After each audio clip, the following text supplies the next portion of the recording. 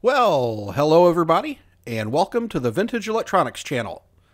Today we're going to take a look at the device that captured the lives of so many of us who were kids in the 80s and 90s, the VHS camcorder. We'll talk about VHS's role in home movies, what made it so revolutionary, and we'll even do a live video test to compare it to modern video. Stay tuned.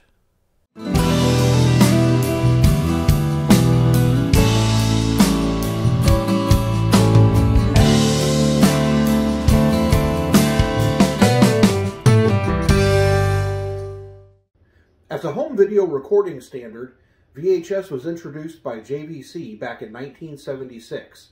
It quickly became the most dominant format in the market. If you haven't watched my video about VHS, check that out too, since we're not going to be covering a lot of the details of VHS itself in this video. I'll put a link overhead and in the description below. In this video, we're going to take a look at VHS from the standpoint of home video recording. As a medium for recording home movies, VHS was revolutionary. Before videotape, home movie enthusiasts had to rely on 16mm or 8mm film.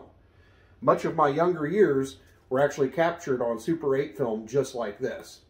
Most of them without sound, and each reel was only a couple of minutes long. So you can understand why VHS shook this market up. Not only could you record sound and video, each tape recorded about 2 hours of footage at the fastest speed. For the first time, American families were able to capture every milestone in life. Birthdays, weddings, parties, vacations, nothing was too small to be captured on tape. And best of all, you could watch the movies instantly. You didn't have to send film off for processing, wait a week or two, and then drag out the projection screen and all of the equipment that was necessary to watch what you just captured. VHS home movies could be watched whenever you wanted. Now let's take a look at a typical 1990s VHS home movie camera. So what makes this camcorder so revolutionary? Well, like I said, it's not the camcorder itself, not this particular one. It's what these things could do when they first got introduced in the late 70s or early 1980s. A camcorder was an all-in-one unit. You didn't have a separate VCR and a separate camera. The thing that really made this revolutionary was this thing right here. Yep, that's just a viewfinder. That's just where you see what you're recording. But the revolutionary thing with this was being able to watch what you just recorded back through that eyepiece. There's a teeny tiny little CRT monitor in there, so you could actually watch your video straight away. That's something you couldn't do before. Now, being a later model from the 90s, this one actually also has a built-in LCD screen too, which was something you didn't see a whole lot on a VHS camcorder. Now, as far as the basics go and the controls, we do have the normal transport controls up top, your rewind, play, stop, fast forward, that type of thing. This one does have an AV dub button, so you could replace either the video or the audio on your tape if you wanted to add background music, or if you wanted to reshoot some video on there, you could. You've got your on-off switch, which selects either VCR if you're going to use it just to watch videos, or camera if you're going to be recording them. It's got a built-in tiler to put titles across the bottom of your video, the date and time stamp, a reset for the counter, and then the on-screen display, which showed up in the viewfinder but also on that screen down below.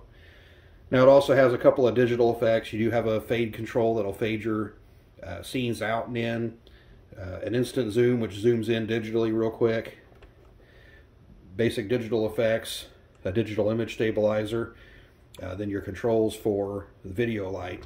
Now, this one does on the front have a built-in video light, which is something you didn't see very often on these, but came in handy because these CCDs were not the best at low light recording, so this helped out quite a bit. So we've got the lens down here, got the microphone for sound, your zoom control is right there. Now here on the other side, this is all your tape control, or your tape transport mechanism here.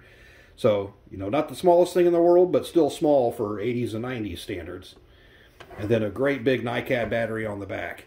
And even though this battery is huge, I don't remember being able to get a full 2-hour tape's worth of recording out of one of these. I could be wrong. But let's get a tape put in this thing. Let's fire it up. We'll take a look at how it works, and record a little bit of video, and do a little demo on the quality and the use of this thing. Alright, so we've got our NiCad battery all charged up. Got a T120 tape inside. We've got everything turned on and ready to record. So just to give us something to focus on here briefly, I put our Super 8 movie film there, and it is showing up in the viewfinder and on our little LCD display down here. They both show the same thing. They've got the counter number, the amount of tape you got left, battery level, auto exposure. It's on pause right now. So if we record over here on the side, now it changes to record and lets us know that we're recording something. Let's set it up on the tripod and do a kind of a real world test here. So here's a real world test of the VHS camera. Definitely not HD by any standards. You're looking at about 240 lines of resolution. Standard definition was about 525. DVDs were about 480, so this was about half of a DVD quality even. So what happened to VHS in a home movie setting? Well, smaller and smaller formats, like Sony's 8mm video format and digital, took over. Speaking of digital, let's go back. So by the late 1990s and early 2000s, VHS had really started to fall out of fashion with the average home movie recorder. The smaller formats that we just talked about, as well as some newcomers in the digital age like mini DV and some DVD home recording camcorders, were quickly taking over that market. So VHS just slowly faded into non-existence. By the year 2010, 2015, even blank tapes weren't being made anymore. So it really is a relic of the past, but a lot of our lives are recorded on it. So if you do have those memories, make sure you're getting those transferred over to digital as soon as you can, because tape doesn't last forever. I hope you've enjoyed this brief little overview of VHS as a home movie format. If you did, please hit the like button. Make sure you subscribe to the channel. We'll have more content coming out all the time. And I've been Chad. This has been the Vintage Electronics channel. We appreciate you watching. See you next time.